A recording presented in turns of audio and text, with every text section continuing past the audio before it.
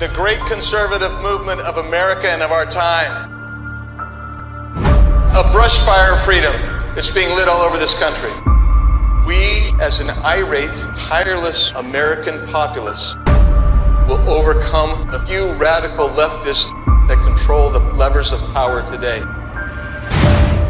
Joe Biden's failed economic policies has given us inflation like you can't believe, and the border is in disarray. It's amazing how few of the people commenting on this have actually bothered to go see what's happening. Well, Congressman Andy Biggs of Arizona actually went to the border. Biggs, where's Andy? Boy, oh boy, Andy. There's a guy. He's tough.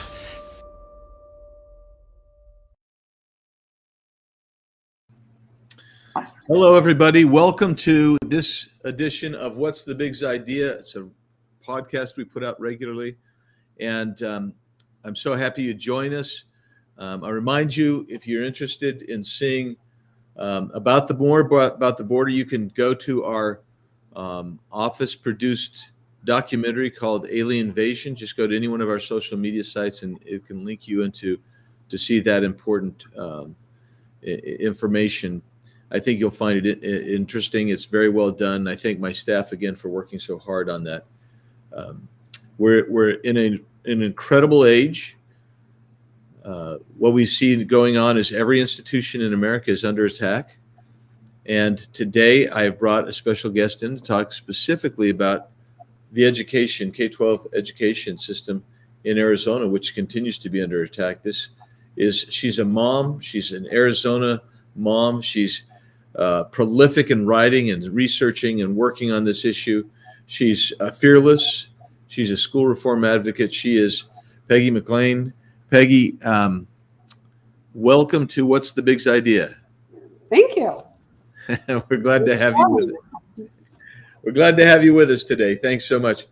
Let's get at it. For those who are going to be tuning in, we're going to be talking about wokeness in Arizona today, particularly in the public education sector.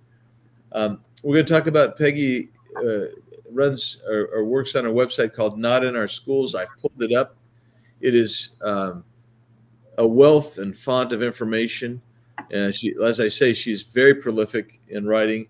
And then we'll talk a little bit about some of the solutions and also the implications if we don't solve this problem. So Peggy, thanks for joining us. Thanks for your work. Thanks for your work in the community. Thanks for the research. Thanks for the writing you do, your courage. It's not easy being out there in the front lines and being attacked, as I'm sure you are, for your very principled stance and your hard work. So thank you again. Now, so in Arizona, wokeness is compromising our public education. And whether it's CRT, gender equity, Planned Parenthood coming in with their curriculum. How did we get here? How did we get here? Well, that's a good question. I became involved about 9 years ago, when Planned Parenthood tried to get into, well, they were successful getting into the Tempe Union High School District. They were watered down, but they did get in. And I thought that was just the beginning, but I think the seeds were planted well before that, but we weren't aware. We didn't really know the code words. And so anyway, I thought it was just find Planned Parenthood and push them out of schools, make people aware. But now it's become, as you know, anything sexual, crazy sexualization of children, 5-year-olds, 6-year-olds, preschoolers. And as I exposed more and as people would send me more information, it just seems to have gotten worse. Now, I think obviously with COVID, people were at home and they were seeing what their children were learning and some of the material, but it was bad way before then. And I think in Arizona, I will put my money on the big problem is Red for Ed that came in 2018. Yeah. Before we get to talking about Red for Ed and take it down that way, because I do think it's interesting, but I agree with you that that it was only overtly noticeable because of COVID and the shutdowns and children being at home, parents being at home with their kids more, seeing more firsthand. But I think we've watched this move for actually a good generation or so to get to this point. But one of the things I think we should expand on, because I think if you're not watching, and not paying attention, it's hard for you to conceive. When you say sexualization of preschoolers, 5-year-olds, 6-year-olds, the youngest children that the public schools have access to, and then I have a story to tell you about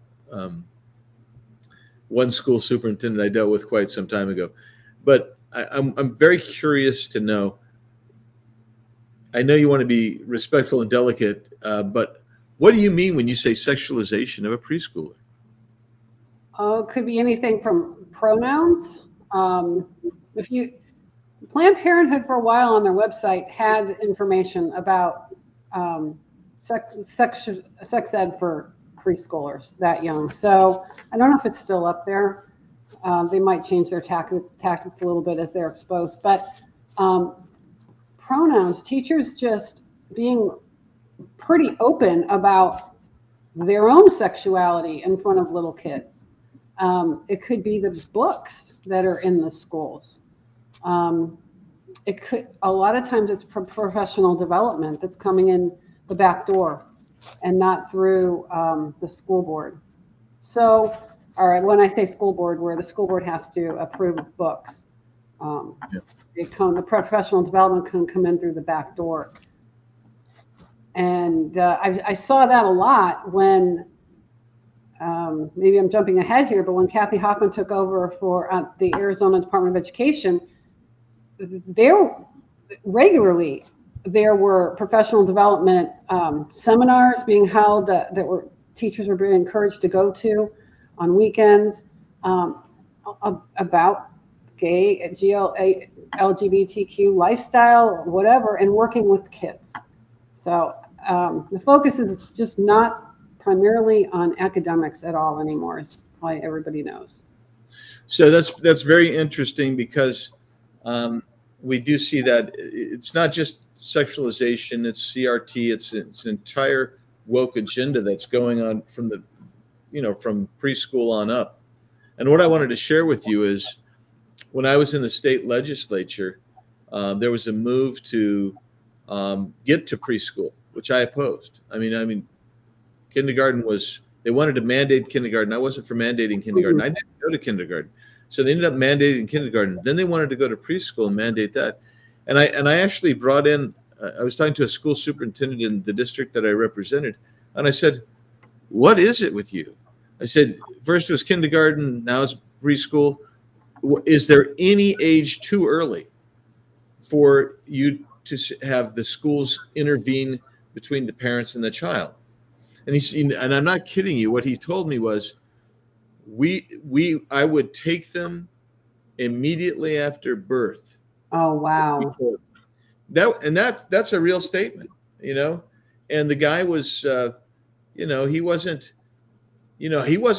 doing it because I don't think he was a sexualization kind of guy. He wasn't a CRT guy. He was just a believer that the schools could do such a far better job of raising children than parents. And I think that's where the attitude was born. And then you marry it with the really radicalization of sexuality and gender in our society today. You marry that with the outrageous, deceptively named critical race theory, and you bring that up from the halls of the post-secondary academics, from the professors' lounges out, and you get this bizarre, weird deal where everything's about sex and systemic racism. So I wanted to talk to you about Kathy Hoffman. You sued Kathy Hoffman, who is the state superintendent of public instruction in Arizona, and she's running for. Wait, I don't think I could say that, but I won't say that. But there's elections coming up. I'll just say that. And anyway, so Kathy Hoffman is out there. And my question for you is, just tell us about what prompted the lawsuit. And my understanding is that there's an injunction filed against Kathy Hoffman, and it's regarding a couple of websites that she was sponsoring. Right. Okay. So back in May, Breitbart actually broke the story that there's, if you go on the Arizona Department of Education website, there's links to something called Q Chat. I think the other one's Gender Chat. And supposedly you're supposed to be 13 to 19, I believe, to use those sites, but anybody can go on. You can lie about your age. There's just no checks and balances. And basically these kids are talking to strangers about their sexuality. There's personal questions, and obviously the Q, I think it's supposed to stand for queer. I don't know. They're always changing their definitions, but it's definitely focused on sexuality. But the main thing is there's a quick escape button at the bottom. So you can, if your parents walk in the room, you can click it and it goes to Google. So the parents think you're just looking at, searching Google. So I think there's a few state laws being broken, but the one in particular is they're making it pretty clear that they're hiding this from parents. And that's against the law. It's state statute 1-602. And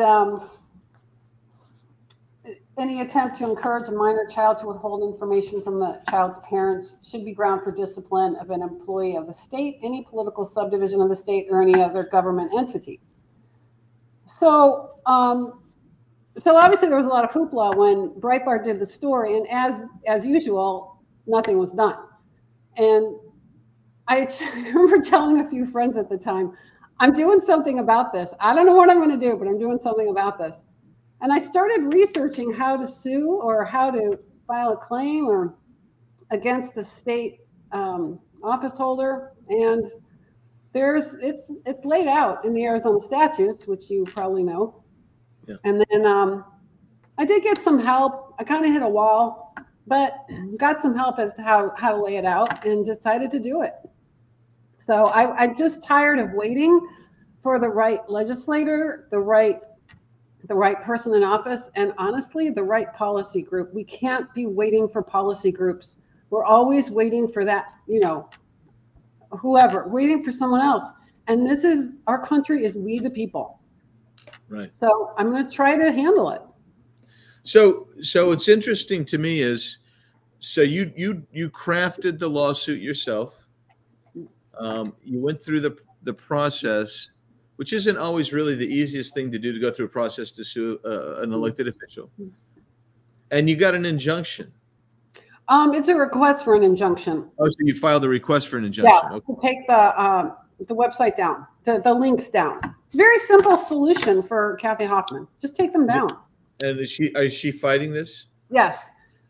There's been we think it's a very expensive, based on the address of the law firm, probably a very expensive law firm to fight it. And they, on September 22nd, filed a motion to dismiss in Superior Court. That's the latest I've heard.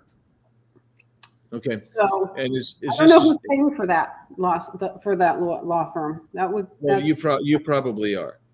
You probably yes, are. Yes. And if anybody can give me that proof, that would be. Yeah, there's not a doubt in my mind. Now, here's the way it works: is normally an attorney, the Department of Education has attorneys general assigned to them to work with them, and in this particular case, you're indicating that maybe they have an outside lawyer on a private lawyer that they've retained in this, and the cost for a private retained lawyer is many hundreds of dollars per hour.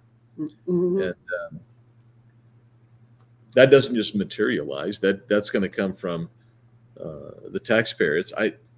That would be my guess, but I was surprised that the Attorney General wasn't handling it. I just assumed.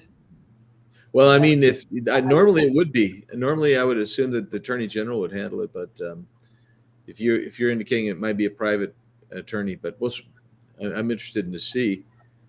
So when a kid would go on this website, they would have to give up personal information, right? Yes. What happens to that personal information that the kid? Another thing, who knows what's being done with that? Arizona, I've been to a few meetings in the last year, and Arizona is ranked, at least they're saying at these meetings, it's the top sex trafficking state in the country.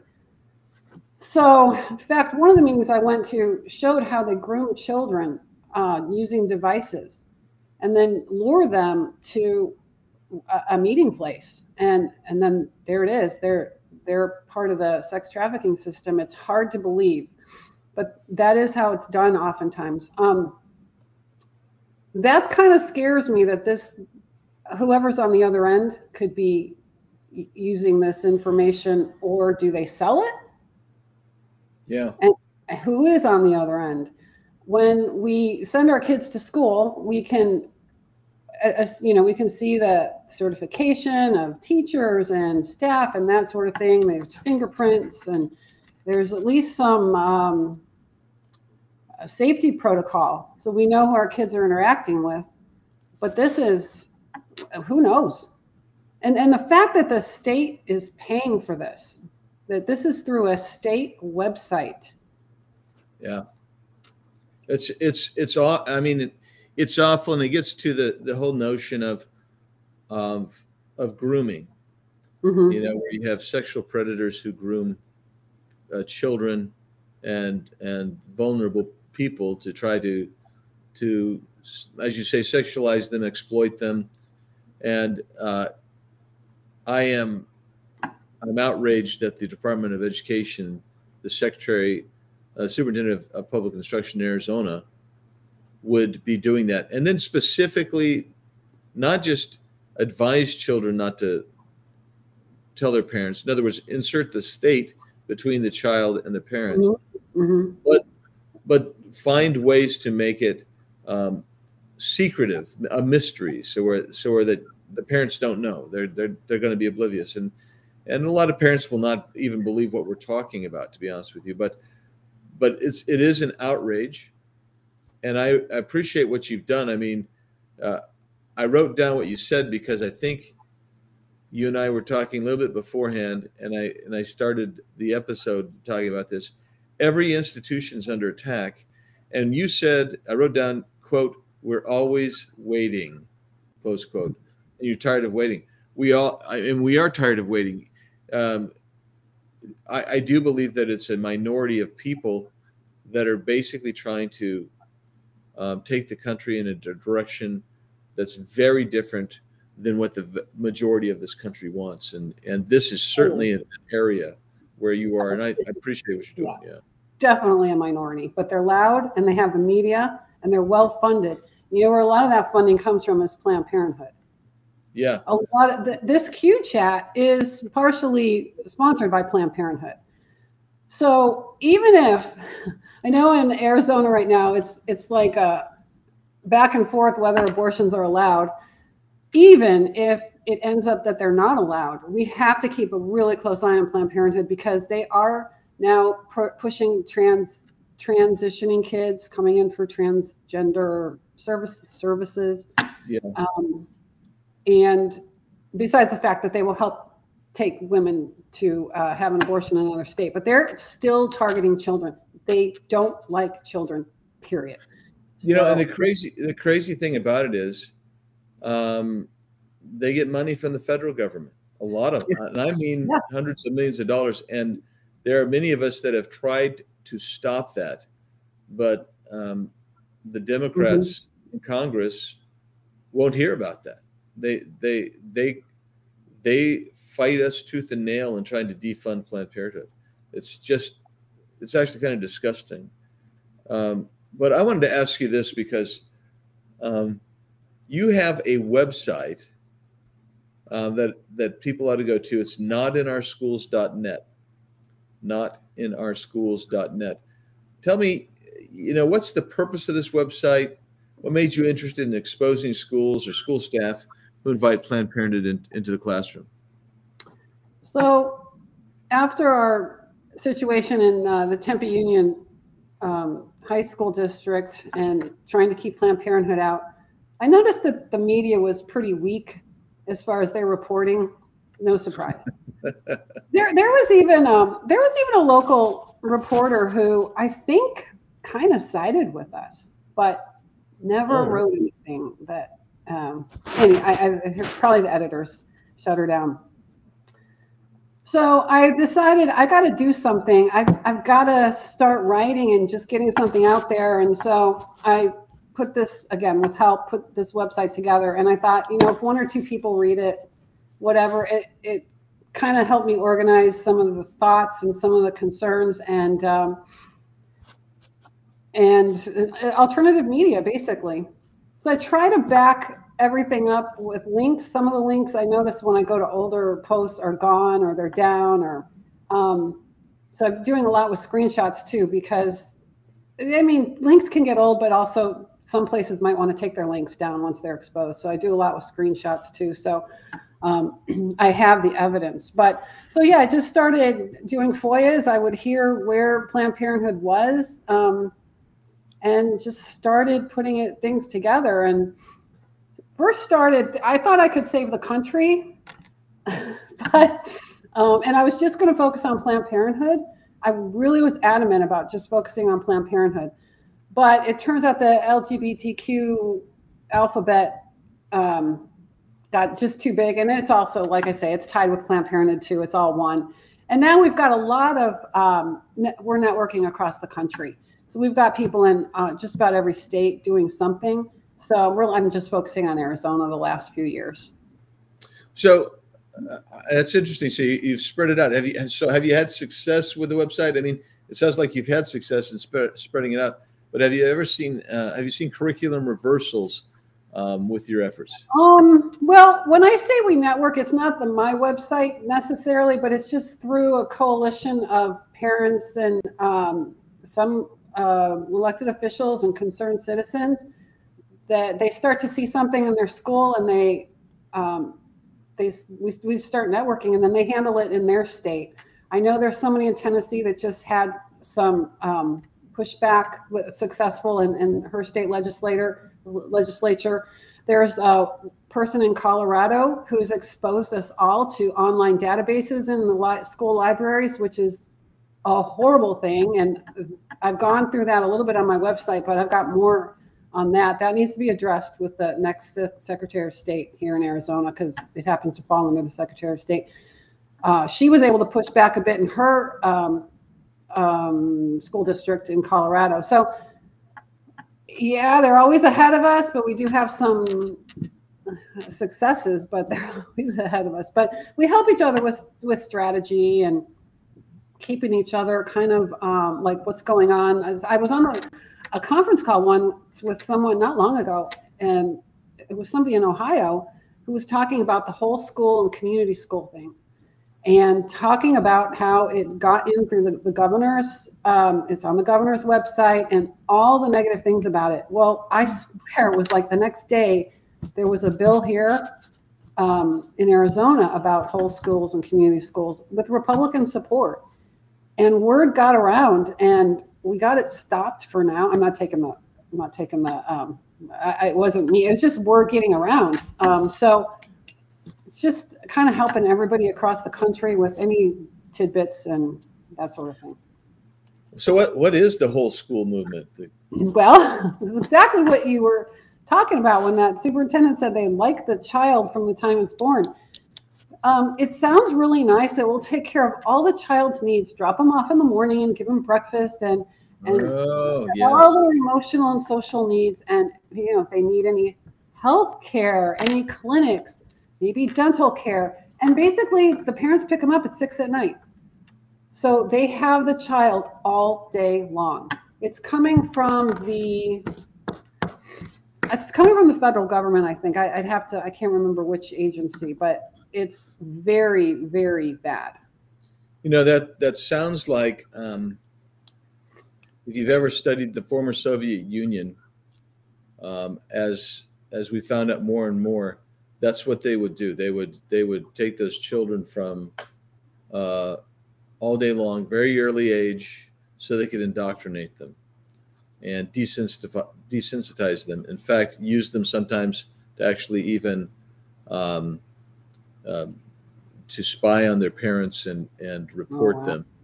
So I mean, this is a very dangerous thing, and I'm glad you're working to bring that knowledge out. You know, social and emotional learning. We hear a lot about that now too. I find that wild. You know, the social and emotional learning stuff. We just have a couple of minutes left, so I want to get through a couple of things real quickly. So and I'm going to ask this, and I'm asking this because I am fearlessly partisan, but it seems to me, I mean, there are Republicans that make some pretty bad decisions on this stuff, but I don't find very many Democrats at all that take the position that you and I do. Do you find that Democrats in the public schools tend to partner up in some of these woke policies? They just all seem to be on the same page. And, you know, Republicans, and I'm not a Republican, I'm not a Republican or a Democrat. I've been a Republican. Republicans, you know, have a lot of infighting. Sure. Yeah, that's great. But I know, believe me, I know. But I think in reality, that's good because we share our thoughts, our concerns. Ultimately, I think most of us have the same goal. And the Democrats just can't seem to think on their own. It's like whatever the talking point is, that's what we're going to go with. And I said recently, I'd love to find some Democrats who will come across the aisle and help. If they see something in their schools, let me know. I'm glad to help them out or do some FOIAs or whatever, because I don't think all Democrats support this stuff. I think very few do. I agree with you, and I'll show you where I point to. I always point to Loudoun County, Virginia, which is northern Virginia. It's north of D.C., very affluent, very blue. It's a totally blue county. And when they found out about CRT in their schools, the woke stuff in their schools, they went absolutely ballistic and fought back against it. And I really think that most parents, if they knew what was going on and what they were hearing from some of our schools, would really they'd be quite frankly very upset. Well, Peggy, I want to thank you so much for joining me today. I want everybody to know how to get a hold of you. So you got Twitter. What's your Twitter? Well, the Twitter handle for my website is @NoPinkSchool. Okay. And your website. I'm sorry. My email for my website is info@notinourschools.net. Okay. And then you can go to her website at notinourschools.net. Yep. And a lot of information there I think you'll find interesting, folks. And then for my social media, you can go to for Twitter @RepAndyBiggsAZ, Instagram @RepAndyBiggs, Facebook. I always have to look it up because I can never remember. Congressman Andy Biggs, Truth @RepAndyBiggsAZ. You can go to my official webpage, www.biggs.house.gov. If you want the audio version of this, so you're jogging or you're working out or whatever, and you want to listen to it, go to Spotify. What's the Biggs Idea? And the same thing on Apple Podcasts. So, Peggy, thanks so much for what you're doing in the community. Thanks for working fearlessly and putting a lot of effort into this. Can't tell you how much I appreciate it, and encourage everybody to start following Peggy and get informed. Thanks for joining me. Thanks, Congressman. Thank you.